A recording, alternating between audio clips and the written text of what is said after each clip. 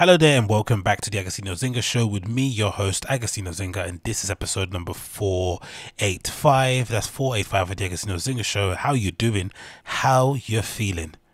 Great, amazing, good to hear wherever this may find you. If it's your first time watching the show via YouTube, you know what to do. Smash like, hit subscribe, and of course leave me a comment down below with your thoughts, feelings and suggestions. I'd love to hear what you're saying. And if you listen via the podcast app, please share and obviously leave me a 5-star review. That obviously help in terms of pushing up the algorithm. And if you want to support via Patreon, you know, support the podcast, you get access to all the bonus content and send some extra coins my way, then please do so at patreon.com/Agostinho. But it is $1, equivalent of £1 per month. You get access to all my bonus content, only available through patreon.com/Agostinho. You can find a link in the description. Click on there, get involved. Only £1. Don't delay, get involved in there today. Anyways, how you doing? How you feeling? Hope this finds you well wherever you may be. It's pretty fine over on my side of things. It's sometime in the evening on Wednesday, chopping it up, doing the best that I can with you guys. I've got myself a little iced coffee here that I'm sipping on in order to keep me awake because it's been a long day. A very fruitful day, a very productive one, but still a long one. And like a psycho that I am, I tend to indulge in the old cold brew coffees in the evening to wind down, which is really not the great way to wind down, which makes me then I'm one of those kind of people that's surprised when I can't go to sleep and I'm up until like 2 or something and I have to go gym in the morning and work in the morning. It's like yeah, maybe don't drink the cold brews, you know, at 9 p.m. or whatever it may be. Do you know what I mean? Maybe like sack those off for later on in the evening or later on the next day. But hey, you know, I love to live on the edge. I love to live on the edge. What's been going on? I was thinking the other day, you know what, right? It's been quite, this is a weird statement to say, but hasn't it been oddly refreshing to have the whole entire world completely forget about COVID for the last few days and just focus on what's happening in Afghanistan? Of course, don't get me wrong, most of the stuff people are talking about, especially in the West, is not of any really relevance. It's not going to change anything. It's a completely different situation over there now than it was maybe in the past. There's not really much we can do ourselves in order to enact any sort of change. Obviously, for some of the refugees who are fleeing Afghanistan and coming over to other parts in the West, if we are in a position where we can facilitate that transition, cool, whatever it may be. But for the majority of us, we're just watching from afar and hoping no one gets too hurt. But it's been quite refreshing, I have to be honest, to have not have the constant drone and the constant macabre numbers and graphs and charts and models of just how bad it is out there during COVID.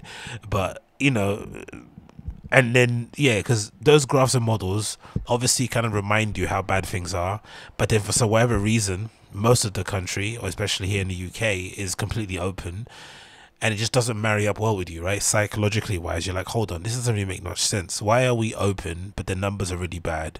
Like, it doesn't really add up to it. And then all these other places around the world are going back to lockdown, so you're thinking to yourself, you know what, is that's going to come to our doorstep? You're hearing cases, you know, of a couple of cases in Australia is basically leading to their entire country locking down. I think it might be New Zealand too. Obviously parts of America are considering going back in lockdown in some way. New York has enforced this really strict way where you basically have to have a COVID passport in order to go anywhere and do anything in that city. So you're looking at all that kind of stuff and you're thinking, God, man, this is so dark, this is so dire, this is such a bad mood, you know, this is such a good mood killer in that respect. So weirdly, this news about Afghanistan that again is so far, it's so kind of foreign to us, it's so kind of far from our reality, is somewhat comforting because it simply just distracts you from the daily scourge and the misery and the pain and the loss that COVID has inflicted over the last few years. And I, for one, am grateful. I really am. And it's crazy to say, but again, it goes back to the contrast that I've been mentioning a few times over the last few weeks. The contrast of the life that we're living nowadays is pretty funny if you try and find the humor in it. The fact that some of us, myself included, are going to nightclubs, dancing away the blues, you know, shocking out under a disco ball or, you know, dark or dimly lit room, you know, standing outside of a toilet cubicle for the 17th time in one night to go and use the toilet. And yet, you know, some of our other global citizens or global brothers and sisters from around the globe are suffering, or around the globe, our global brothers and sisters are really suffering in kind of unspeakable ways. whilst we're there, you know, jostling around and having a good time. One of the places that actually is a great vibe killer if you really want to get yourself, if you really want to question your life decisions when you're on a night out, try and go to the what's it called? There's a narco subreddit. I forgot the name of it, but there's a subreddit on, yeah, there's a subreddit about narco culture, essentially, you know, trialing, or essentially kind of compiling loads of footage from, you know, narco gangs, obviously in South America, you know, but mostly in Central America, Mexico and whatnot. And it's a real vibe killer if you really want to have an idea of where your party drugs and whatever are coming from, and the people who are supplying that stuff and then shipping it over, and the misery and pain that they live under, and you know, this is the horror that some of the citizens have to basically experience on a daily basis, you know, on their walk to work and stuff. Definitely check out that narco subreddit. It's absolutely wild. But again, that's the contrast we're living in. Some of us, and like, remember early on, there was this time when everyone was hating people that were rich because they were able to basically escape COVID and basically, you know, not abide by the rules because they had the money to afford it, which is basically the truth. I don't think I've seen a single person who's posted a video of themselves on a private jet that's had to wear a face mask. I don't think I've seen one so far. Don't get me wrong, most likely if you're somebody with the means necessary, or you have the financial ability to travel the world, you're probably not going to let yourself, you know, be limited to where you can go by not getting the vaccine. You're just going to get it just so you can allow yourself to go and party. So that maybe is the reason. But I so far have never seen, from all the pictures and videos of people online, whether it's influencers, rappers, you know, whoever else it may be, you know, girls about town, socialites, whatever, I've not seen one person wear a mask. And that obviously is the reality of the situation. If you're rich, if you have money, if you have fame or whatnot, you can avoid the rules. And I remember that was a big thing early on, people hating that class of people. And then little by little, we got to the point where regular people on the street could also do that, could also kind of tap out of society, tap out of what's going on in regular scheduled life, and kind of create a little mini utopia for themselves wherever they happen to land in the world. And people obviously have been doing it now because, you know, all you need to do essentially is make sure you can afford the PTR test on either side of your journey, and you're basically golden. You can go wherever you want, really, just to a certain extent.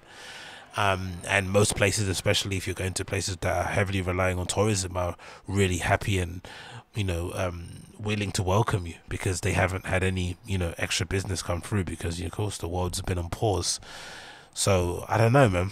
It's a weird place to be, like, mentally, but I have to be honest, I am quite, you know, I am quite happy to not to see constant coverage wall to wall of the horrors of COVID.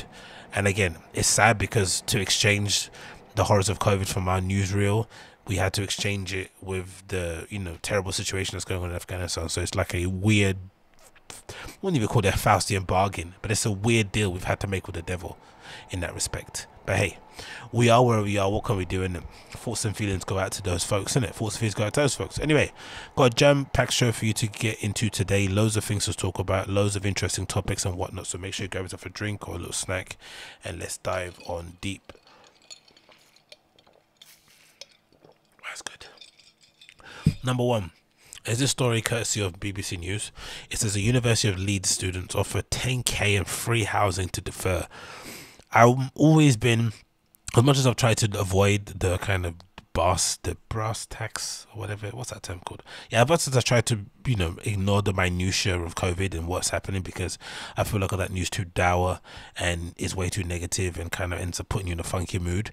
It is still interesting to keep an eye on all the other bits and pieces of society, various sectors of business that have been affected by COVID in really weird, indirect or sometimes direct ways, and how then, and kind of thinking about how then that could maybe affect you later on down the line in the things that you do, just so you can anticipate the blows, the disappointments, the delays and things in you kind of doing the thing that you need to do. I think that's really important because, you know, you can't anticipate what's going to go wrong, but I think you can sort of condition yourself, toughen yourself exterior wise, mentally, physically, physiology, whatever it may be, so that when those disappointments and those setbacks do come along, because they will, because we're living under COVID, it's all uncertain, you won't be as thrown off as probably somebody else would have who was kind of burying their head in the sand completely.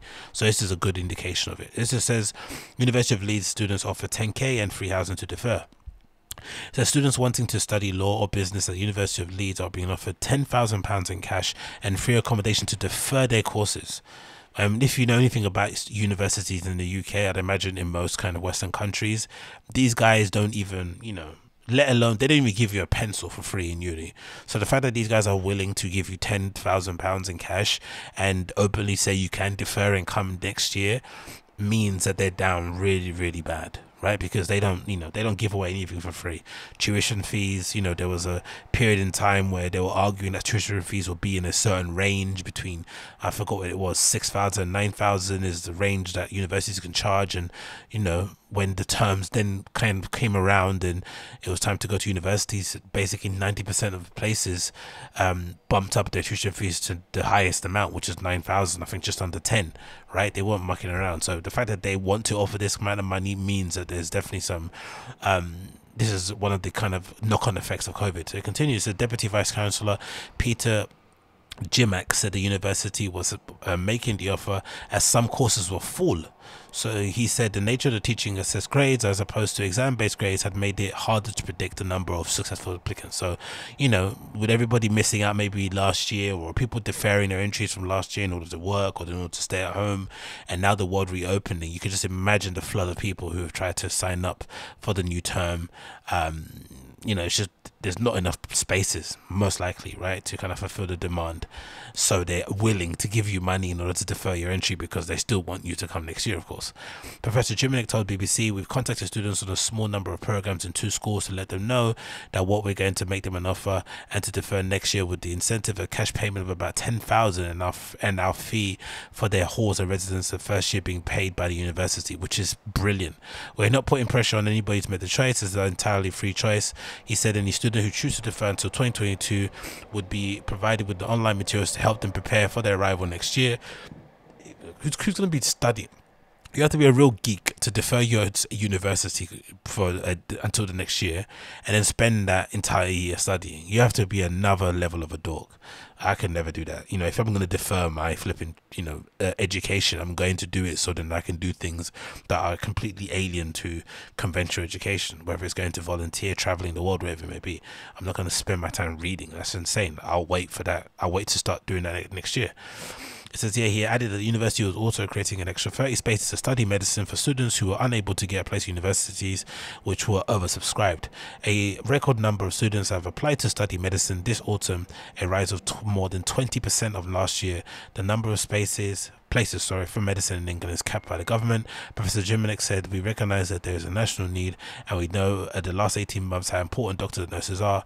We are stepping up and making available some additional places that we will make available for students from oversubscribed universities to come study with us at Leeds.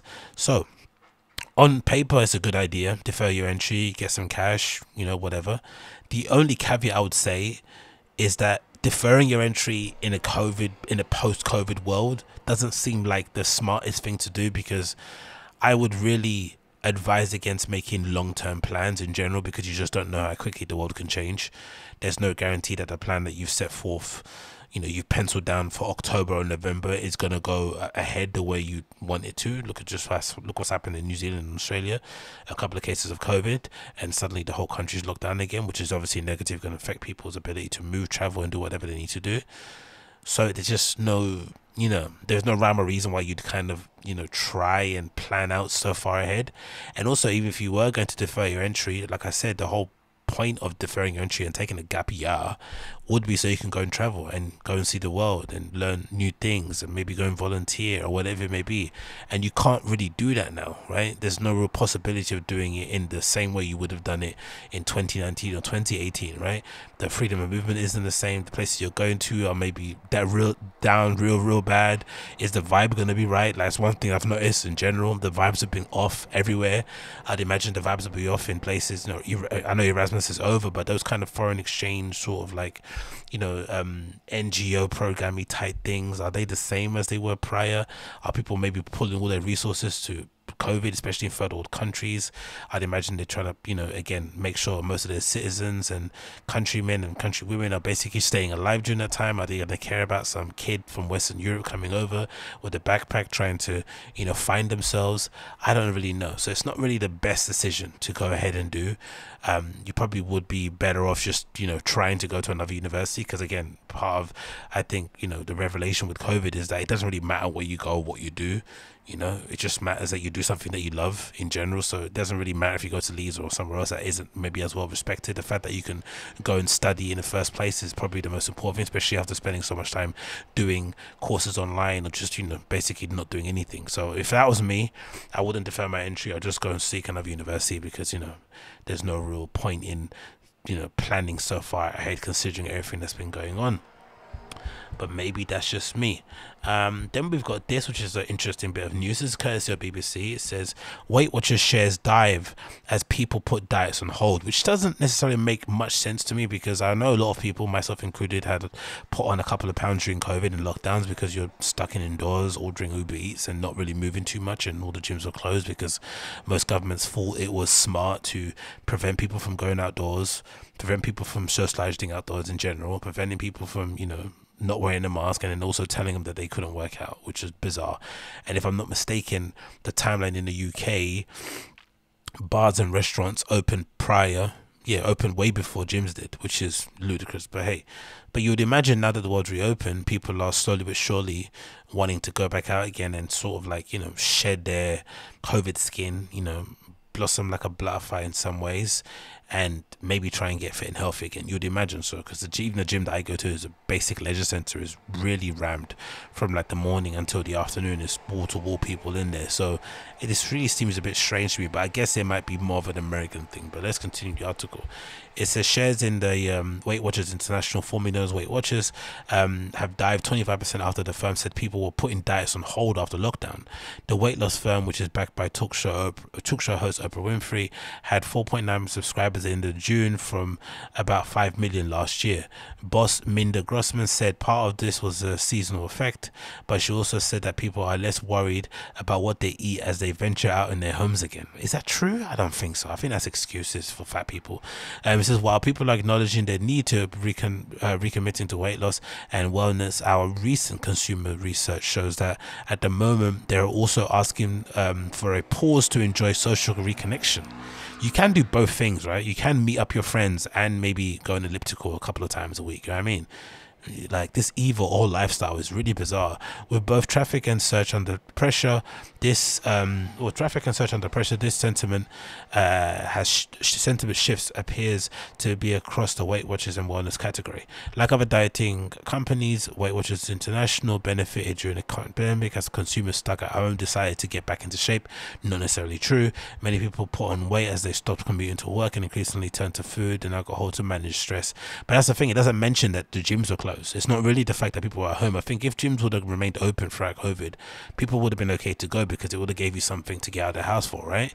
The fact that they were all closed and we couldn't go anywhere but supermarkets, and the only things that we could do was order off Amazon and, you know, Uber Eats and Deliveroo and Just Eat and all this stuff, made people balloon.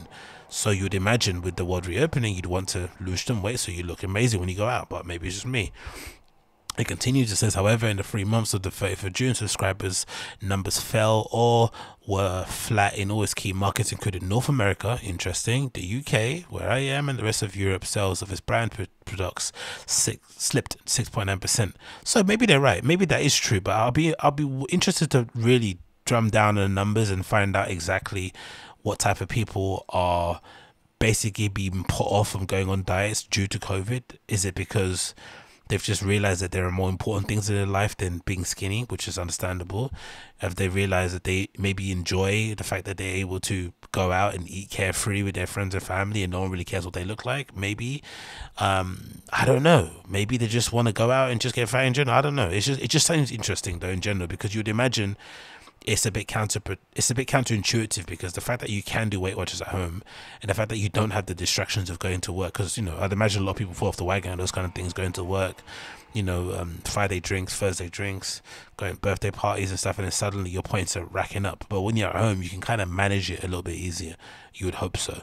But again, maybe I'm wrong there. But again, one of the weird kind of knock-on effects of being indoors all day with COVID, in it leads to these weird things. And then lastly, one of the kind of knock-on effects of COVID, we've got this news courtesy of BBC. For all those chicken lovers out there, you're probably going to be crying into your hands right now. Nandos shuts restaurants as it runs short of supplies. Nando says it will lend some of its staff to its suppliers to help get things moving in the supply chain after shortages hit to shops. The restaurants group has had to shut around 50 outlets temporarily after apparently running short of its staple fare, peri peri chicken. Customers were quick to react online, complaining about the local closures. It says here, someone quote, "The UK supply chain is a bit of a mare right now." Nando's tweeted, "This is having a knock-on effect with some of our restaurants across England and Wales." Obviously, you got a tweet there. Why you're not delivering? The chain said that delivery schedules meant that the situation was changing rapidly, and suggested customers check the website before they visit. Imagine having to navigate to Nando's website to check if they're open to get you a fix of chicken. And maybe I'm in the minority here, but I've always said, as of recent, because of the introduction of all these kind of smaller, independent-y kind of knockoff Nando's that exist in most ends in London, I think it's one of the grossly overrated restaurants in the UK in general. It's one of the most grossly overrated chains. I know, most of it has to do with the ambiance and the fact that you kind of get left alone. You can bring big groups of people and really get loud and noisy and shit, and some places have really good playlists, so you can have a bit of a dance on your table, get smashed on a few bits of alcohol, and then go off to other locations, because most of the locations are in good places where you can go to clubs and other spots and whatnot. But in terms of food, in terms of providing you with roasted chicken, it's not that great. It really isn't. Most times you go there, you're having to flip and douse the chicken in copious amounts of sauce to make it somewhat edible or tasty, which again isn't really evidence of really good produce. The fact that usually if the chicken's good and it's been barbecued well, you can just sprinkle a bit of salt and pepper in it and it should taste amazing. The fact that you have to douse it in all the sauces that they give you to get it to a level that would make it somewhat tasty shows you everything you need to know. Again, maybe you can't complain because it's flipping £5 for the most part, so you can't really expect artisanal chicken. But I think the hype around it is just way overboard. It really is. It's fucking bizarre, especially again when you consider that most people that live in ends have a kind of knockoff version of Nando's that does really good peri peri chicken. And then usually you can form a better relationship with the person that owns it. They can figure out a way that you like to get it made particularly. I don't know. It's just odd. I just find this whole infatuation of it really, really bizarre. Do you remember there was a time when people were obsessing over people that had like black cards to go to Nando's that meant that they could eat for free? It's like, just imagine being the loser that, number one, goes on the website to check Nando's and see if it's open so you can order, and number two, the loser that has a flipping black card and Nando's black card in their wallet that they pull out at the end of dates or when they're taking out their friends and says, "Don't worry, I've got it." It's like, jog on, you cunt. Let's continue. It says food and other supply chains across the UK have struggled to operate normally this summer due to what has been dubbed as a pandemic. Staff being required to self-isolate if they have to come in contact with people with coronavirus. Okay. Dairy giant Arla said it had to cut back on milk deliveries to supermarkets due to lorry driver shortages this month, leaving some supermarket shelves short on stock. And I bet some of those people that they would get the ping who work in this area are so glad to get the day off or a couple of days off because they might have come in contact with COVID. It must be one of the most infuriating times if you're a manager or owner of these companies, but also if you're an employee, you must be yes when your phone vibrates. It said last week rival food chain chicken store KFC said some items were missing from its menus due to a disruption. The problem has also affected car makers, transport operators, restaurants and pubs. Road haulage firms have been particularly pinch point because the industry has already short of qualified drivers. From this week, Fully vaccinated staff no longer have to self-isolate. A rule change in the government hopes will ease the pressure on businesses running short on staff. So again, last week, to enjoy your days off, my friends. At the same time, Nando says it's exploring an alternative solution to offering its staff to help suppliers. Like, what's the alternative solution? Are they going to smuggle in all the Afghani refugees and tell them to work in these places? Like, these companies, man, although it didn't say whether it had accepted the offer or what they would do to be, or what they were working on, the South African chain, famous for its peri-peri sauce, operates more than 400 restaurants across the UK. Nando said the shortages were not affecting any other outlets in Northern Ireland or Republic of Ireland. So another kind of reminder that, you know, if things are going bad for you during COVID, maybe just, you know, zoom out from your own kind of personal misery and look at it from a bird's eye point of view.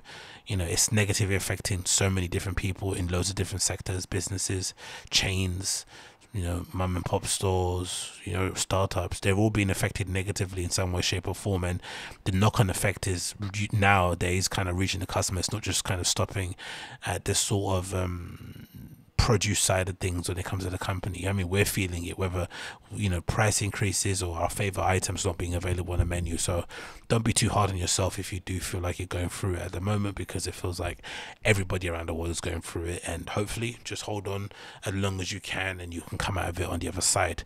Same way, you know, more likely than not, in a couple of weeks you'll probably be able to get your peri-peri chicken, you know, half glass empty. Or half glass full, that's what I mean. Yeah, that's what I mean. Anyway, moving on. Next on the list, we've got this news courtesy of United Report on Twitter regarding Phil Jones. And I'm confused. Just as a United fan, sure, you know, I took on this briefly because I know how much people on here hate me talking about football. But hey, you know what? It's my thing. I do what I want. So, Phil Jones, if you're not familiar, is a player at Man United, a defender who's been at the club for more than 10 years, has been absolutely ravaged with injury, ravaged with ill form or poor form, and generally throughout his entire tenure has never really been fancied as the first team sort of centre back for Man United. And the fact that he was one of Sir Alex Ferguson's last signings at United before he retired, and he billed him as the essentially the next, was it next Brian Hughes or Mark, who did he say he was? He named him after some legend, right? Phil Jones basically saying that, hey, we're going to pin our hopes in this guy, and he's going to be the one to basically stay at this club for more than 10 years and go down as one of the, you know, most important players, be a captain, blah blah blah blah. It never really worked out for him. And you would imagine a club like United, and the fact that this guy is on, you know, a high wage, weekly wage, I'd say Phil Jones is, I would estimate, he's probably on about anywhere between 70 to 120,000 pound per week. He recently signed a new contract, I think in 2018, which is insane. And if I'm not mistaken, the last time he actually kicked a ball for United was in the 1921 season. So more than 2 years he hasn't kicked a ball for Manchester United. And if we go to his actual stats here, available on the Premier League website, it says here, of course, you know, 1920, as I mentioned, the last 2 appearances he had, only 2, and he hasn't played again. You know, he didn't play a single game last year, and this year he probably won't play as well, considering that we signed Rafa Varane. You know, we still have Eric Bailly, we still have Lindelof. It just doesn't seem likely that he's going to get any game time, really. And, you know, I think in the entirety of his time at United, I think that's what, 10 plus years, let's say, right? Let's say 12, I don't know. Let's say ballpark 12. If I'm looking at this correctly, numbers wise, maybe no, let's say the last 5 seasons, right? Let's not make it the entire time. Let's say the last 5 seasons, he's played a total, especially let's go from the 1920, maybe a total of like 62 matches over 5 seasons, which is ridiculous considering that there's already 30 plus games in the league alone, not including all the cup competitions a club like United are going to be in. The fact that he can only muster 60 plus games across 5 years is disgusting, and shows maybe that, you know, he's not at the level needed, he's too injury prone, whatever it may be. The solution or the conclusion should be that he should be sold, or at best his contract should be terminated. But for whatever reason, there doesn't seem to be any clamour for his contract to be terminated, or for him just to be completely iced out from the team, because like I said, centre back is one of the most hotly contested positions we have at the club. We had to loan out Axel Tuanzebe to Aston Villa because we couldn't promise him any game time. So I don't really see how suddenly Phil Jones can fill that void, because he's never fit, or when he does play he gets injured straight away.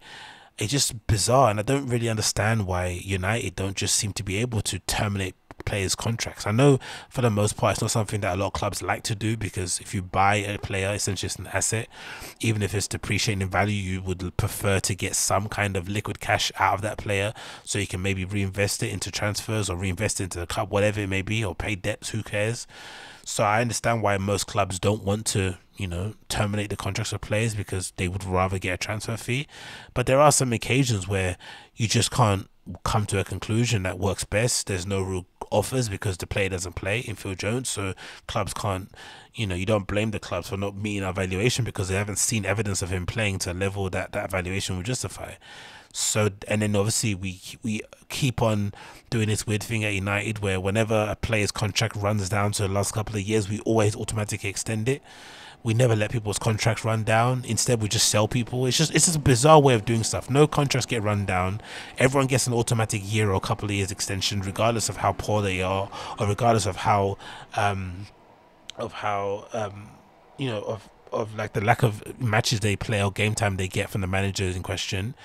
It just doesn't make any sense. And it seems like for all the trouble or for all the kind of stick someone like an Umtiti is getting now at Barcelona, he's obviously, if you've not heard the news, Umtiti is a left back for Barcelona who at the moment is currently refusing all transfer requests and loan requests that are coming through for Barca because they don't match up to his taste.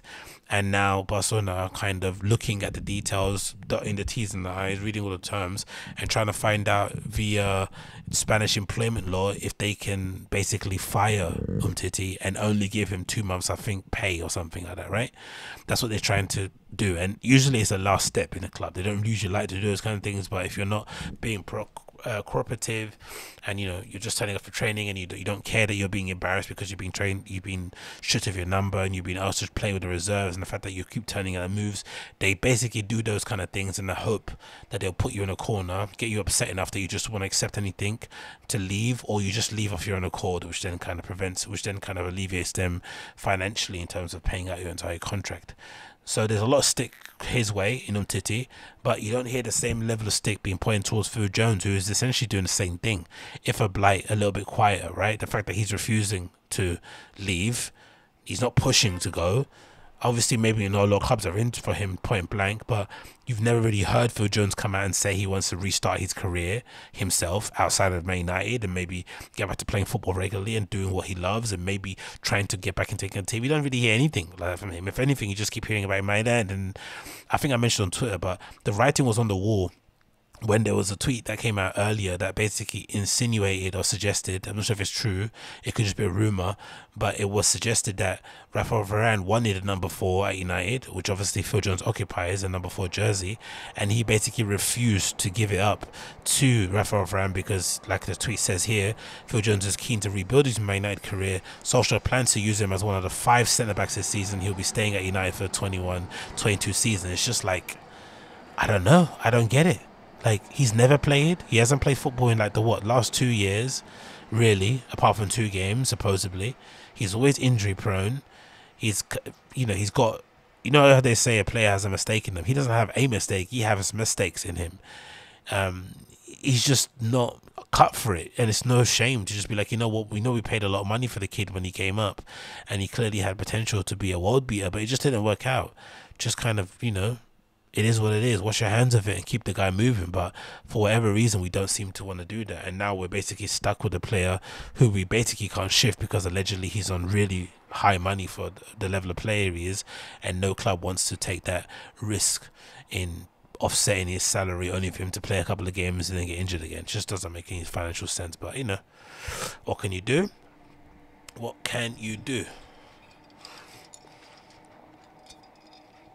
Oh, his coffee's nice.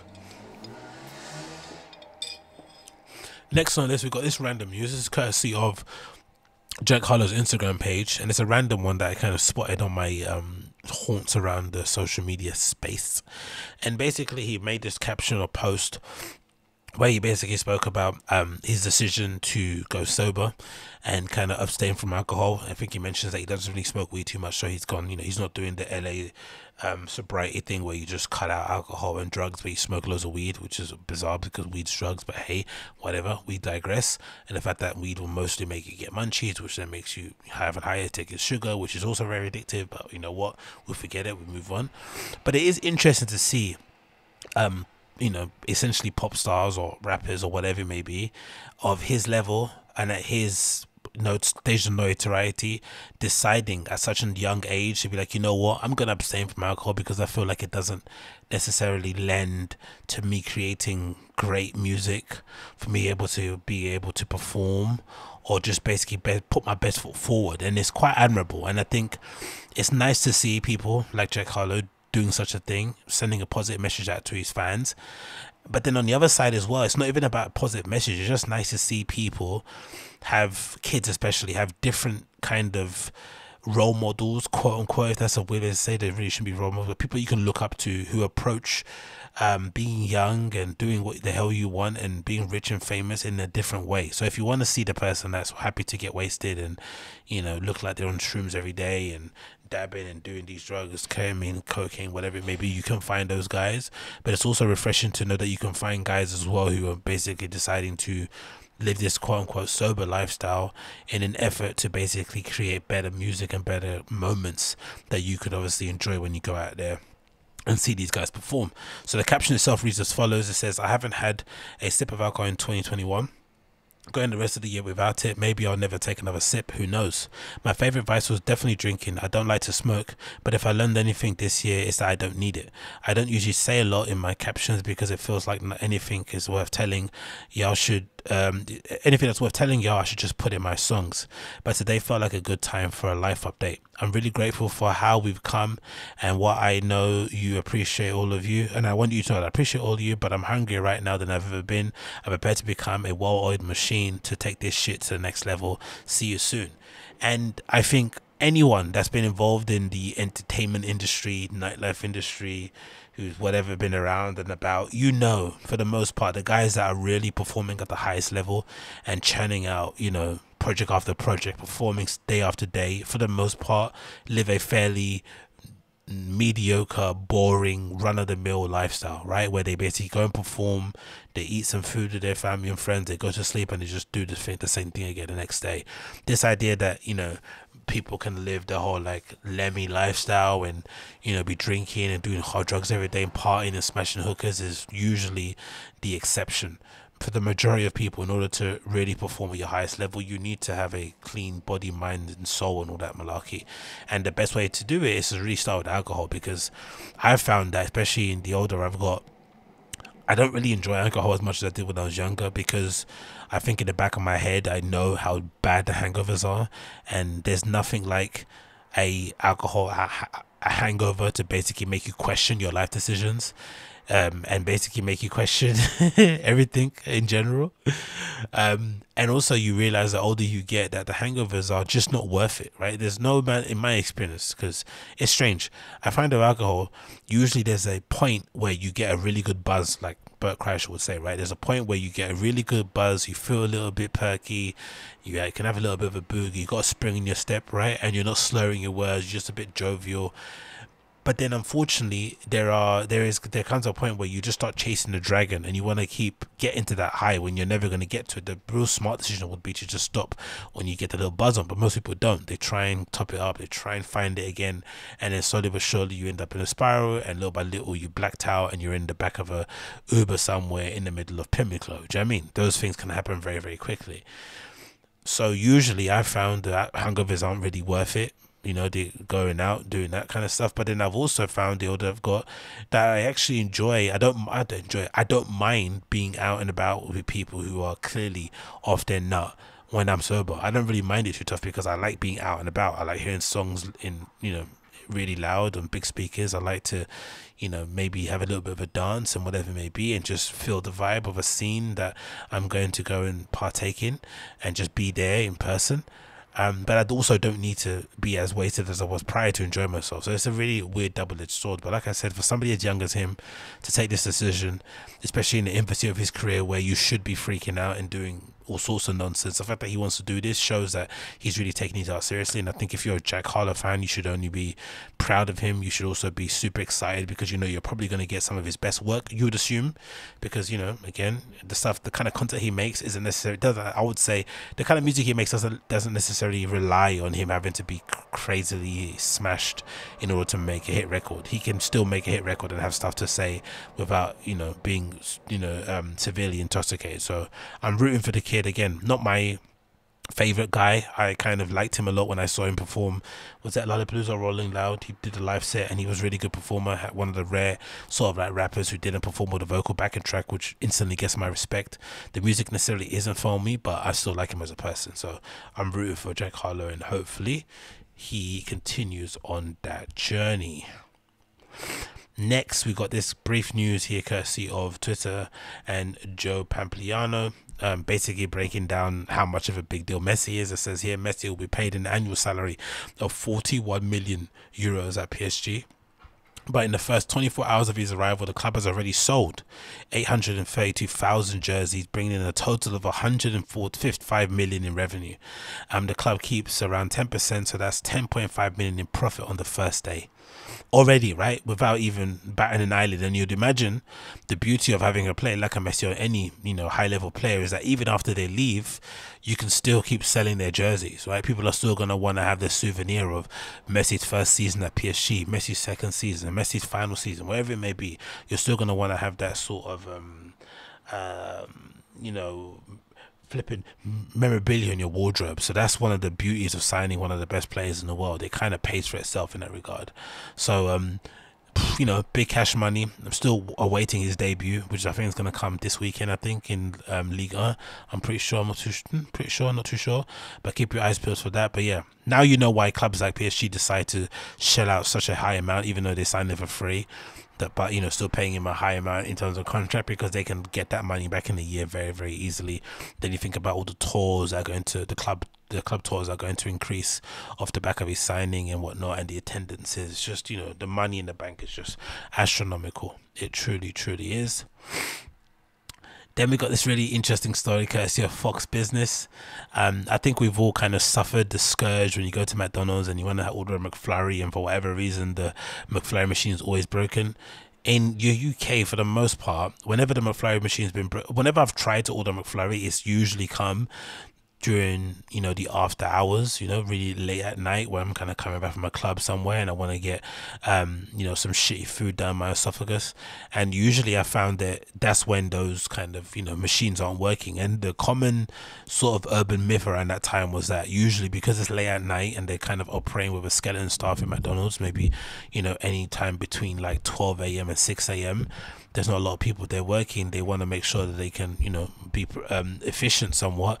They usually turn off stuff like the coffee machine and the McFlurry machine in order to focus on just kind of, you know, making the burgers or making the fries, which makes sense. But that was what you'd always get told. But this story, courtesy of Fox Business, maybe sheds a different light on the situation going on with the McFlurry machines, and maybe there's something more sinister at play.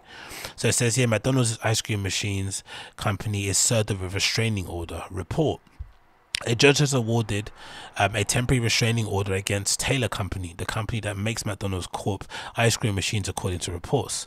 The first reported by Vice's Motherboard, the order was granted by Catch Inc., a startup that made the diagnostic tools to help solve issues with the machines, filed a lawsuit against Taylor in May. Customers have complained, including on social media, that the machines known for making McFlurry's popular McFlurry dessert were often broken. Lawsuits allege that Taylor had purposely designed a flaw code that caused the machines to malfunction to profit from the machine repairs. Now, where do you think you heard that before? Apple, right? Apple supposedly it was alleged that Apple would do that on purpose when it comes to the updates. That's why they basically forced everybody to update, because they'd purposely, working some code or whatever it may be that would make your phone operate slower or whatever it may be. So it would, number one, either push you to update your OS, or it would push you to then go and update your phone. So, all in all, Apple wins in that regard. So now they're alleging that this company that makes these machines purposely, worked in a error or a coding error that would basically result in them having to send their repair guys out there all the time to fix them. And you'd imagine every time they get called to repair the machine, that's money that's kind of being taken out essentially out that McDonald's tailpoint. If there's one thing we know about McDonald's, they don't like to give anybody any money. So it continues, says additionally, it claims that Taylor had repeatedly and under multiple aliases and email addresses tried to purchase kitchen solution device in order to learn trade secrets. Crazy. The court document said that Taylor's spokesperson eventually admitted that it was successful in obtaining one. Taylor, according to the documents, had also begun to develop his own version of the kit system, makes sense, with help with McDonald's franchises and defender Tyler Gamble, who Kitch accused of working for Taylor. This is crazy. Simultaneously, Taylor told McDonald's and McDonald's told franchises that Kitch machines were dangerous and that they could, according to the end of April report, when wide, cause serious human injury. These guys are going crazy. These guys did a really effective job by frightening off all customers, investors. So we're hoping the public will support our case in the name of justice, right to repair, and humanity, says Kitch co-founder Jeremy O'Sullivan told Vice. Okay, he's got to calm down. He says we still have some diehard customers sticking with us, though few in a comparison to what we once had before McDonald's and Taylor called our product dangerous. So what are people, when I say customers, do they mean like other McDonald's franchises, or they mean regular citizens are going to buy these McFlurry machines and installing them in their home? I'm sure someone's done that, right? I'm sure somebody like Richie Rich Style has installed a McFlurry machine system, whatever, or maybe integrated into their fridge. I'm sure someone's done it, but that's insane. It says the outlet reported that Taylor had just 24 hours to turn over its kit solution devices and not use, copy, or disclose otherwise make available in any information, including formula, pattern, compilation, program, device, method, technique, or process obtained by any of them. The Fox business reached out to both McDonald's and Taylor, but did not immediately receive a response.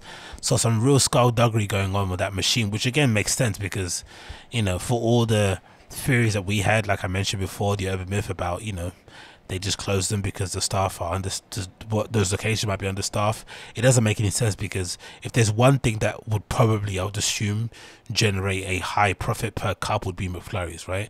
Just imagine what the cost value is for, whatever the ice cream is that they use, the toppings that they use, the syrup. It's just in the pennies, and they sell these things for what, £1.50, maybe 99 for the little quarter cup. You're still making money hand over fist. So these places need to be selling them at the McFlurries. They're not in a position whether they can afford to not sell them. So I guess that theory can get really dismissed out of bounds. But yeah, now you know what's happening with the McFlurries. Now you know.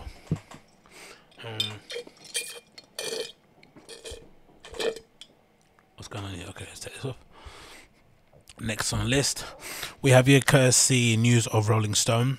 A podcast I listened to called How Long Gone plots a full tour. They've got a full tour coming up, right? Signs a deal with indie label Jaguar. Is it Jaguar, whatever that name is? I guess that's an indie label. Host Chris Black and Jason Stewart will release a debut album of interviews later this year, which is weird to release an album full of interviews, but we continue. It says How Long Gone, the cultural interview podcast hosted by Chris Black and Jason Stewart, has announced a North American tour and a deal with indie label. The How Long Gone trek will kick off in October 1st at the Earl in Atlanta and wrap up on November the 9th in Chicago. The live show will be adopting, I'll get this pop up out of the way, fed up with you, will be adopting a David Letterman style late night model, with Black and Stewart opening each show with a monologue, then conducting a guest interview and welcoming different musical guests. Among the acts confirmed for the tour are going to be Rebounder, Iman Claw, Country Western, and Bad Moods. These are probably some of the most whitest bands I've ever heard mentioned in the history of the world. Tickets on tour will go on Friday, August 6th at 10 a.m. local time. They're going to get Nas on there, are they? They both hate Nas, so that'll be interesting to get Nas. How Long Gone released a debut album of interviews via the label this fall. An official release date with the tickets track list will yet to be announced. It's interesting though, isn't it, right? You got a podcast and you're signed to an indie label and you're going to be putting out an album full of interviews. Are they going to have little kind of skits in between? Is there going to be, you know, bonus tracks from the bands that they feature, that go on tour with? I don't know, man. People like Twin Shadow that have appeared a couple of times on their podcast, he needs all the help that he can get, because that guy was so... That first album by Twin Shadow was maybe his magnus opus, and then ever since then it's just been... It's been a tough, man. It's been tough. But yeah, regardless, big up these guys. I listened to the show. It's a fairly difficult listen, I gotta be honest. It took me a while to get into it because, you know, especially Chris Black, he's a very, it made me think about it the other day, he's an incredibly unlikable character. That kind of old, snarky, you know, consistently, die-hard sort of contrarian thing that he has going on is just drives me up the wall. But I guess, you know, him being a writer and being somewhat of a cultural critic in that regard is maybe why he does that. And again, it's a stick that you can kind of lean into and kind of carve a pretty successful media career out of. But it did make me think, when it comes to creating any kind of content online, media, whatever it may be, it might be, I've noticed that it's quite important to be somewhat divisive. You know, obviously, the other dude, Jason Stewart, is a far more, I guess, likable character, but I guess if they both had the same personality, maybe the podcast wouldn't be as popular. The fact that Chris Black legitimately hates everything, doesn't really talk about stuff that he enjoys too often, spends more time critiquing things that don't really need to be critiqued, or just, you know, nonsense opinions like Nandos isn't good, or he makes boring music, which is demonstrably not true. Those two King Diseases so far have been stellar, probably one of, you know, hands down some of the best albums I've released in the last few years, especially when it comes to hip-hop. You just look at it, scratch your head thinking, do you actually believe the stuff you're saying? But then I think to myself, part of the reason why they're successful is because, you know, they're fairly unlikable characters. I think you kind of have to have that. You kind of have to have people that really fuck with you and people that clearly hate your guts and want to see you burn and lose everything. You need that in order to be successful on the internet. It's really strange, but you do. I look at somebody, this is a poor example because you can't really compare those guys to her, but I look at someone like a Trisha Paytas and Tana Mogo, right? These kind of people on YouTube. Ethan Klein even is a good example, right? Like demonstrably unlikable people, right? You can see why people would not like them as personalities, you know, how they act and whatnot. Even Philip DeFranco, all these people, but they're really successful because they have just as many people, if not more, who fuck with them heavy and are going to follow their show, buy their merch, support them on Patreon, all this sort of good stuff. So that's what you basically need to be a success out there, I guess, in the podcast content landscape. Even Red Scare, you know, there's a lot of people like, this is Red Scare, especially on the subreddit, who basically hate Anna and Dasha, but they tune in every week. So I guess that's kind of part and parcel of why they're so successful. So I don't know, it's interesting. Marry Up, a podcast, you know, basically being signed to an indie music label, going on tour with other bands who I'm not really that familiar with, because, you know, they're mostly Caucasian bands that you'd hear play at the lobby of the Ace Hotel or something. Not really my kind of vibe, but the fact that they're doing it is cool. It's nice. Hopefully their shows go well. Live podcasts, for the most part, I've not really ever been a fan of. I've been to a couple and they're a bit boring to watch, but I like the idea that they're doing these sort of like monologues and then interjecting it with bands playing and whatnot, and maybe some games. Yuck, I don't know if that's true, but regardless, the kind of, you know, the layout and the programming or whatever of the show sounds interesting. And they're obviously going on a bit of a tour from October 1st all the way to November 9th, you know, boom boom boom, all over the place in America. So hopefully they sell out all these locations and do well, because like I said, I enjoyed the show. It took me a while to start enjoying it, because, you know, like I said, Chris Black is really unlikable as a person, but once you get past his little unlikable traits, you can sometimes find some gems and some good interviews and good discussions that you can basically learn things off of. So big up How Long Gone, and hopefully all the shows sell out. Next on the list, what else do we have here? Should move on from that. Boom, boom, boom, boom, boom. Yeah, let's go from here. Let's go straight to the close. So this is courtesy of Hypebeast. It says Arc'teryx pushes technical boundaries with a System A capsule, right? It looks like the recent years there's been a concerted push. I'm not sure if it's just me that's noticing it, but I'm seeing a lot of these brands that wouldn't necessarily say they would cater to the quote-unquote urban crowd deciding now to plaster loads of black boy front and center on most of their kind of advertising material, whatever it may be, in the hopes of basically attracting that new youth market into their dying brand. And Arc'teryx is probably a good example of it, even though they're a heritage brand, even though they're a brand a lot of people respect in terms of garnering the attention of the kids. There's no better way than basically reflecting the kids that you want to sell to in the press shots and marketing material you're using. But it does feel a little bit intentional in my respect. It does feel a little bit that they're pandering, but you know, you gotta do what you gotta do. So it says here they've got capsule A. Let's read the text. It says Arc'teryx is built on its recent collaborative release alongside Japan label Beams by unveiling a System A capsule, a gender inclusive, I don't even know what that means, collection of a technical apparel designed for a range of mounting activities. From the Arc'teryx stuff that I've got, most of the stuff, especially the older stuff that I bought, most of it secondhand, the sizing varies widely, right? Anywhere between a XL and a double XL still fits me. It's really strange.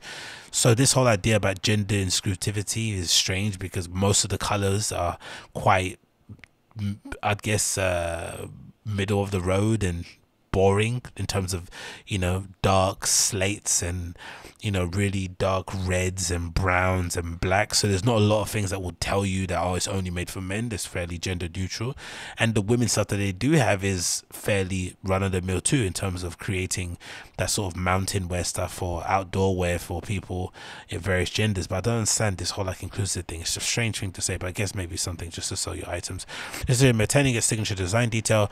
System A serves up innovative garments that can be worn day to day as well as challenging environments, as Arc'teryx looks to expand its community to welcome new audience of outdoor enthusiasts through adventure-driven, climb-inspired places. What does pieces? What does that even mean? System A also, this is the blurb. System A also System A allows us to push the boundaries of how technical gear can look in the mounting setting, says Taka Kusag, Arc'teryx equipment creative director. It said it was concepted to bring a new expression into the brand and into the outdoors. All designs feature Arc'teryx pinnacle construction package in an evolved new form. I don't even know what all these words mean, gobbledygook. But let's look at the clothes themselves. As per usual, you know, standard grey Arc'teryx wear. They've even decided to do a capsule collection and have t-shirts with this sort of like overlooking, contrasting thing on the outside. It's kind of look like they've been flipped. Oh no, I thought it was an overlock stitch. It's not. It's actually kind of like the piping on the inside has basically been put on the outside, which looks fairly cool. I like the logo. You know, kids like big bold logos on the back of their things, you know, standard sort of like streetwear skateboarding approach of stuff. So that makes complete sense. I love this sort of tracksuit thing that they have here that the girl's wearing, or I guess it's a girl, so I guess that's where the gender neutral thing comes in. So I understand maybe they're approaching that way in terms of using colors, more brighter sort of poppy colors that they could then be adapted and used in silhouettes are a bit more forgiving and not so, you know, slender when it comes to the women, and maybe too boxy when it comes to the dude, something in between. The backpack looks fairly decent as well. Again, you know, mountaineering wear. What are the shoes he's got on there? The shoes look hard. I don't know what the shoes are, but this outfit is banging, isn't it? Nice good details over there, of course. Everything tape seamed, everything's waterproof, wind resistant, I'm assuming, and probably going to cost you an absolute arm and a leg, but it does look fantastic. But then the only strange thing is this tweet I saw the other day from a kid called Jeremy Carl, and I guess he's maybe involved in the design of it. Let's hover over his name. What does he do? He doesn't say, he just says blood oath, but he says here, as one of very few black designers in the outdoor space, which is weird. Is there a thing about lack of representation in outdoor space, in outdoor wear, in mountaineering in general, that you would need to say something like this? Black designers, like what? It's a niche of a niche of a niche, right? Outdoor mountain wear, like goth ninja sort of clothing. It only, you know, attracts a certain kind of consumer. The price point is extremely high. there's not a lot of places that stock it, right? It's just like, I didn't think there was a black and white issue there. I just assumed it was just an expensive issue, right? It's like a Visvim. What are you going to say? Visvim isn't necessarily catering towards the urban environment because they, I don't know, they don't make clothes for niggas. I don't know. It just sounds like a strange sentence to say, but you know, everyone's got to have their shtick. It continues, says, I'm an extra shield, my bags. Tomorrow, the first collection, by the experts artists releasing the fits are made for everyone. The pants are baggy too. So I guess he's one of the people involved in designing it, and maybe he did the bag or whatnot. But I think overall, as a lineup of clothing, it looks pretty decent. I think it's a good attempt at kind of garnering the attention of the young millennial, maybe even younger than that crowd, who are trying to get into outdoor wear and maybe are progressing away from doing the whole North Face thing and want to get into something a little bit more real, something a little bit higher brow, you know, something a little bit more bespoke, dare I say, higher price point, higher quality, more, you know, whatever it may be. And this is probably a good way to do it, you know, a nice lineup of items here. The jacket, of course, I guess that's a jacket a kid was wearing, but it also comes in black, I'm assuming. You've got the trousers, the shorts are not featured on here, and then you've got the, no, I guess that might be the jacket that he wore with the trousers. I think that might be it. Maybe that's it, yeah, because it looks like the pocket looks kind of similar here. So that jacket comes in white and black. So do the pants, I'm assuming, and then you got this top that comes with the yellow shorts, and you got this rain mac that looks brilliant, and of course the long sleeve shirt and the t-shirt with the kind of piping on the outside and the kind of one strap bag. So system made clothing by Artrix looks fairly sick, I'm not gonna lie. Where did they say the release date was? Let's go back to the original article on Hypebeast. It said it's dropping August 11th, so it should be available now. If you've got the coins, go out and buy. If you haven't, cry into your pillow. No one cares. No one cares. Next on the list, we've got a quick update here courtesy of Stüssy. They released some great imagery to showcase some of their new eyewear pieces for summer, which, you know, it's a bit late, summer's gone, but still, in terms of imagery and in terms of execution, Stüssy are just up there. Might be, I've mentioned a few times on social, might be one of the greatest turnarounds when it comes to a modern, you know, behemoth of a streetwear brand, kind of going from being quite irrelevant and slowly but surely kind of feeling like they're going down the what was that called? They're kind of, you feel like they're going down the Maharishi route, right? Maharishi's had like many false dawns where you thought they were going to come back and they just flattered to deceive, and Stüssy has somehow been able to completely turn their massive tanker engine of heritage around and basically reinvent themselves and garnered the attention of everybody in the scene. It feels like I see loads of people wearing Stüssy, not just the younger kids coming up. Like it's kind of reinvigorated people who maybe had learned about Stüssy through, you know, Goldie starring in some of those old adverts back in the day, have now been reinvigorated to come back and start purchasing stuff again. So big up them for just doing a good job, and yeah, making summer glasses look fairly cool that you'd want to wear them, you know. Great use of models, great pictures, great execution in the shapes and stuff, and easy, nice stuff to wear. And then if that wasn't any better, they finally decided to release the lookbook for their fall 21 collection. And again, the fall collections are just amazing. Maybe I would say overall, especially in the last few years, for the level of consistency and for the amount of stuff that I want to buy, the stuff that I would kind of put into my basket and think about for an ignorant period of time, Stüssy definitely has been the far more consistent brand out of like maybe a Supreme. I definitely, if I was still into wearing this sort of garb on a daily basis, I'd definitely rather spend my money on stuff like Stüssy and maybe Pata to a certain extent than going to buy stuff from Supreme, because they just, I don't know, they smash out of the park. So this is their fall 2021 collection. You got the women's down here and the men. Let's continue here and see some of the pieces. You've got this amazing, I don't even know what that is. That's super cozy. That looks like a pile sort of fluffy hoodie with stripes. That's quite similar to this kind of alpaca-y kind of hoodie that I bought in Mexico City a couple of years ago. It's kind of their interpretation of it. It looks amazing. If you want to get your little Drake on and do the little cute e-girl pose in your mirror, that definitely is one of them. Great combat pants again. They've got these kind of I'm gonna say these are ACGs. I'm gonna say they're mocks as well, if I'm not mistaken. It's a collaboration. I guess they got this sort of like moccasin slipper that they've got going on here that if I'm not mistaken is probably an ACG. But again, a good indication of Stüssy's ability to just dive into the Nike archive and pull out some old shoes that you never really cared about anymore, and they basically reinvented them or breathed some new life into them, and now suddenly all the kids are going to give a shit about them once again. It's just a brilliant again to see.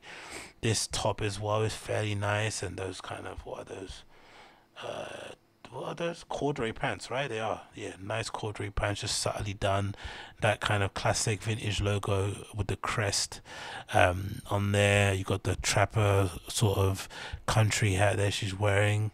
Great flannel shirts are always pretty good. Knit hoods. Look at that sweatshirt with the dices. Like, just simple, well executed stuff that you can easily wear. The shoes are those Dr. Martin collaborations, I'm assuming, right?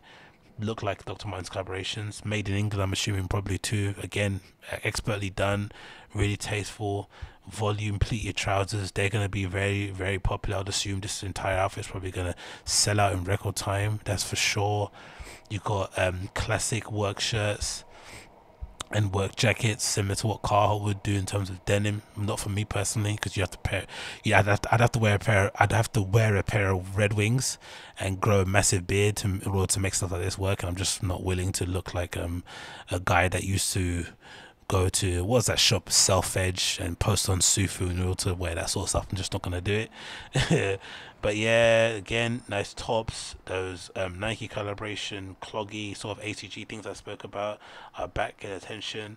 Like, I'm not really a fan of wearing clog slippers or anything that's got a back strap, but these look really good. These look really nice. Again, they remind me of the Nike Air Mocs a little bit. That kind of potato-y sack upper. Oh, look at these mountain boots. I wonder if they're a collab as well. Those, what are those crinkly trousers, crinkle pants, crinkle shirt as well, very Issey Miyake-esque. Got this whole nice patchwork flannel shirt going on.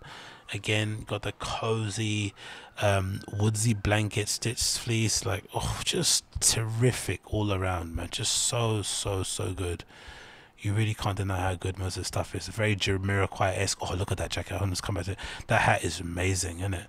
But this outfit, oh, look at that. What is that? You got the striped down puffer jacket, which reminds me a little bit of a jacket that Balenciaga did, a flannel they did that had like the stripy print on it that I would die for, but unfortunately sold out in various places. I think it might be it was Balenciaga, it wasn't Vestimo, it was definitely Balenciaga. It might have been for winter 17. But this looks amazing with that grey hoodie underneath and the boots. Oh, don't piss me off. Continue again, some nice women's stuff. The cardigans are fairly nice. I'm sure they're going to be popular. Look at that fleece vest. Those boots are banging. Are they is that a Morel collaboration, you think? Is it Morel? What's that brand? It's not Morel. It's a Salinger. It's a brand that makes mountain boots. I forgot the name of them. But those boots look banging. Like waffle knits, more cardigans. If you're going to get your Tyler Creator ASAP Nast on, that's, probably don't wear this around ASAP Nast. He'll probably fight you if he sees you wearing a sweater vest or, a sweater. What's that? Is that a cardigan vest, right? Whatever. But yeah, look how good this stuff is from Stüssy. That jacket as well, color box sweater, over dyed. This is straight, and those pleated voluminous pants are gonna be very popular, man. If you want to get your kind of East London boy on, right, and you want to pop down to what's that magazine shop in Shoreditch everyone goes to with the white bag and the blue logo, you want to pop down there, get yourself a drink at Dragon Bar and do a bit of people watching with your fixie back to the side. This is definitely the vibe, in it. So bloody good. And then scrolling down, it says here, clean construction demonstrates familiarity and confidence, clothing as an avenue. So what is this? Mostly the construction type stuff. It looks very, maybe because he's monopolized that market, but it looks very Heron Preston-esque in it, which is odd because Heron Preston obviously got a lot of his inspiration from actual, real, I guess, service wear garb or whatnot that he basically reinterpreted in his way. But now whoever does that kind of ends up looking like him. It's interesting. But that jacket is banging. That wash canvas shop jacket is really nice. They seem like they make good combats too. We go with the vest again. You got a suit here with the S logo and the hat. You got a nice sort of Harrington jacket-esque. You got a nice flannel. Those jeans look bad. Those double knee jeans are awesome. Those boots look really terrific. Just all in all, great collection. Even the choice of models, man, they look so cool, don't they? Just amazing. I love everything about it. But oof, that's the coziest. Look at that. What the hell is that jacket? That Sherpa shirt. That's gonna be popular. This reminds me of the old school. This reminds me of something that what they call it again? Oh, I forgot the name of the brand. But this reminds me of a UK brand that would have done something similar. I forgot the name. What's the name? Doesn't matter. But regardless, this is really popular. This is going to be popular. Another one that I think is going to do very, very well. Super cozy wear. Again, if you want to get your Drake on and do that little cute e-girl pose in the mirror, this is definitely the stuff that you need to get. So yeah, big up Stüssy. Full 2021 lookbook looks amazing. So many stuff that I would purchase in a heartbeat. Again, like I said, one of the standout brands out there at the moment. Definitely doing some consistent great work, and it's good to see them doing it. We continue on. Then we've got a small update courtesy of fucking awesome. Unfortunately, it looks like the entire lookbook got taken off of Hypebeast for some reason. I'm assuming Jason Dill put in a call. He wasn't happy maybe with the final results or whatnot, or maybe the items weren't necessarily released, because when I checked the website, it wasn't really available to purchase. But the full Winter 21 collection is basically have been teased. I uploaded a couple pictures on my Instagram that I'm going to go through of stuff that I obviously liked. Jason Dill, obviously somebody that I've kind of looked up to style-wise and as a skater for a long time. I still remember one of his standout videos for me, because there's a DVD that me and my brother used to watch consistently, and we basically, to the point where it basically scratched and used to skip certain bits or used to return back to the beginning, or sometimes wouldn't work, was the DVS skate more part. I think it's like 3 minutes, not that long.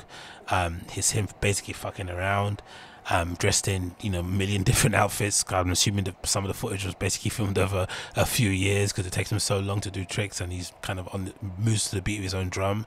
And that video, man, oh, if ever there's a way to fall in love with the guy. And then of course later on you read his interviews, you watch his interviews. Super captivating dude, super interesting guy. And I like the story of fucking awesome. The fact that he started this really early on during his kind of skateboarding career, and kind of got friendly with the people at Supreme, started his own brand. He got support from those guys in order to what to do, and then it got too much for him, and he just kind of binned it, right, and put it on ice for the most part. And then later down the years, when he kind of, I think I forgot the guy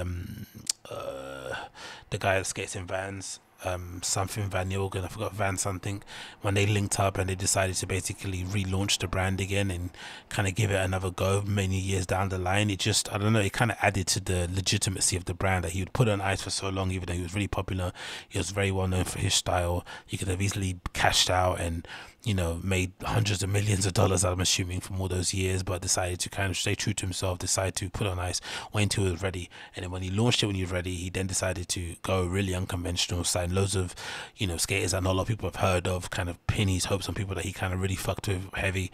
And now the team is really solid, the clothes are amazing, and they just do things really differently from all the other brands out there. Do you know what I mean? I like what they do personally, a lot of it. And, you know, some highlights, of course, what would you call those, bowling shirts, Hawaiian shirts, whatever the shirts everyone loves to wear now with the nice prints on them.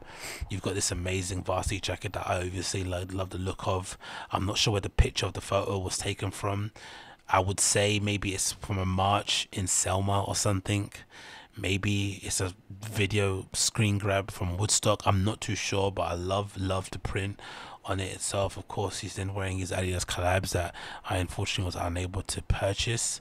And then the last image, which is the most interesting one for me, is this weird sort of crinkle finish coach jacket that comes in silver, that makes it look like a national jacket. It reminds me of an old Bape jacket I had back in the day that was a puffer that was completely silver.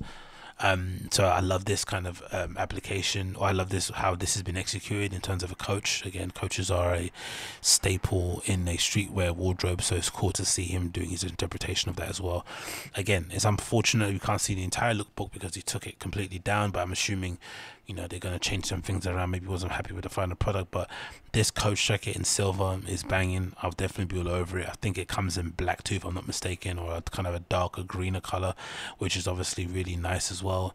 But then, you know, those standout pieces, the other one, the Rylons, is it Rylon or whatever you call those shirts, and the varsity checkers is definitely going to be popular as well. So definitely check those out if you haven't already, and hopefully we'll get an update as to when we can see those items in stores and be able to touch them with our own hands. What else do we want to talk about here? Oh yeah, it's interesting. Courtesy of Dover Street Market, London. Interesting news regarding Supreme. It seems like Supreme from fall winter 21 onwards will now be stocked at, what was it? What locations was it? I think it was LA, London, and Tokyo. I'm assuming when it comes to Dover Street Market, which is interesting. I'm not too sure if this is a reflection on the fact that there's been a drop in foot traffic in most retail stores, I'd imagine, especially in the UK. And you would think that even though Supreme, you know, make really covetable items and people run and rush there to go buy them, and they all kind of, you know, they basically strip the shelves dry, there is still a large proportion of people who basically would assume are tourists who basically come over to places like London in the hopes of purchasing stuff from Supreme, and they basically end up buying up whatever's left over. So if the residents of the UK, people who live here, who are basically based here, go and buy all the hype stuff, all the other stuff that the foreigners don't buy or do buy when they're over here isn't being purchased by people from here, then who's going to purchase it? You know what I mean?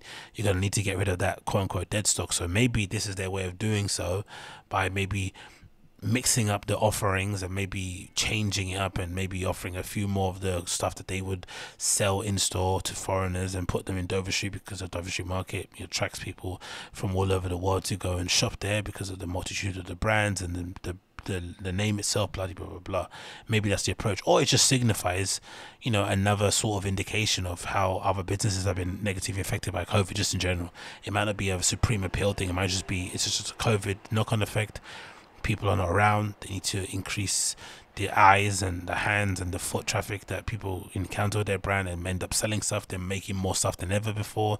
Now they've got more stores. I'm not too sure what the idea is behind it, but it is interesting to see. Obviously there's a link there, there's a connection. I'm assuming, and Adrian Joff and all those guys that are part of Dover Street are very familiar with the people that own Supreme, James Jebby and whatnot. So there's definitely a personal relationship that might be explaining what this kind of marriage is. But it does seem weird, a brand like Supreme that's very kind of protective about who and where their items are being able to be sold, is going to basically decide to have a permanent kind of residency within Dover Street Market stores. I know before they've done little collaborations and pop-ups, and special occasion items usually get sold sometimes in Dover Street, but this is like a long-term thing now going forward. I wonder what that's about. Then, to kind of continue on the Supreme news, Supreme released the Fall 21 preview and lookbook. You know, most people, like myself included, were super excited. So I'm going to go through a couple of the pieces that I love. Normally, you know, this is standard fare when it comes to Supreme. It's definitely stronger in the winter. I feel like the spring, summer stuff is okay, but you can probably give that a miss. There's not a lot of stuff that there's not a lot of stuff I'd assume a lot of streetwear people will really be into when it comes to the spring. But it also is a good opportunity for you to get something, right? Because winter usually is stuff that's most covetable. But if you actually want to purchase something in store, you've got a higher chance of getting stuff based on it being spring summer than it being winter, because the winter stuff is just too hard and everyone's a fan of it. Stuff that I liked immediately off the bat, that I was really impressed by, that I would gladly go and purchase, was this featherweight down jacket that kind of reminded me of this old Uniqlo jacket that I had prior. Similar kind of styling behind it, and this comes in purple. The only thing that I don't like about it is the massive branding on the sleeves, but this is something that you have to just kind of get over if you want to buy modern day Supreme. They love the branding now, the kids love the branding. If you want the jacket, you have to have the branding. It is what it is. The Gore-Tex 700 down fill jackets are really nice. This standout piece, definitely, this is the NARS DMX jacket with the print, with the screen grab kind of taken from the film Belly, if I'm not mistaken. All over print, like really well done. It's definitely an indication, or kind of highlighting just how far kind of Supreme's in-house production of being able to make these sort of like tape seamed, waterproof, water resilient jackets have gotten to. I think in years gone by they would have done this as a collaboration with North Face, but they're bringing a lot of that stuff in-house now and basically designing these jackets from the ground up, right? Which is great to see. So that is obviously a standout. Then of course the jacket next to it is Warp hoodie in the pink as flipping flames, and then of course you got this jacket here that reminds me of like a head porter one with all the pockets all over it. You've got this one too, featuring the artwork of Christopher Wall with the spray paint all over it. Cheetah print half zip, that was pretty decent. You've got a jacket like this, I think, which features the stash artwork on the back, which reminds me of a jacket I have at the moment, which I forgot who it's made by, but it was released in the early 90s, kind of, you know, a quintessential sort of Japanese streetwear kind of rain jackety thing with the camo, right? It's a quintessential thing that you would kind of see people featured in the sort of Urahara early 90s, late 90s sort of Tokyo based streetwear magazines. So that's definitely something that I'd keep my eye on in that regard. You can miss me with all the NY motif jackets and whatnot. There's nothing more cringe than seeing somebody who lives in London with a jacket like that, right? It's kind of sad. It's kind of similar to people that wear, you know, Aston Martin flipping merch and they go on the bus. It's like, eh. Then of course this jacket as well is really cool. Similar to 700 down. I just don't like the logos. I can pass with all of that, but again, overall in terms of appeal, the knits, the shirts, they've got this sort of amazing kind of cholo-esque shirt too, with the short sleeve and the thermal underneath. These cardigans are gonna go crazy. The kids love cardigans. Tyler's probably gonna wear a couple, Nas probably gonna wear a couple. Then they're gonna start arguing again online. Can't wait for that. You got this great cycling jacket with Skittles. Some awesome stuff all around, man. Really great stuff. Let's quickly take a look at the lookbook so we can see how all this stuff looks on person. On the models, we have a yeah, this just all looks great, man. You can't really say it doesn't, innit? It's all always well done, greatly done. The jackets are always awesome, very tasteful. Yeah, that jacket there with all the pockets all over it is banging. But again, just that logo, innit? All these logos on the side is just too much. Gore-Tex as well, but it's just too many prints. I just don't want so much branding, but it's an age thing, I guess. Over time you just get over the fact that, you know, you don't want everyone to keep knowing what you're wearing. Yeah, that's the logo to the back of that camo jacket. It's basically a stash font on the back of stash original artwork, let's say. Yeah, and that's the jacket that I want in purple. It looks banging, doesn't it? Really good, man. You can't deny it. And again, Nas on the front with the contact lenses, like, oof. That jacket is going to be flying off the shelves. Definitely going to be something that a lot of people are going to try and purchase. Some successfully, some not so successfully. Let's see Wagwan when everything drops. But yeah, Supreme Fall Winter 21 collection is out now for all your... Oh, not out now. It's going to be out this Thursday, the first few items. So definitely check that out if you're that way inclined. More likely you aren't going to get them. But, you know, you could always try. You could always try. Yeah. That might be it, you know. Agostinho Show episode number 485. Thanks for tuning in. It's been a pleasure to have your company, as per usual. If it's the first time checking out the show, make sure you smash the like button, hit subscribe, leave me a comment down below. And I'll see you guys again very soon. Take care. Peace.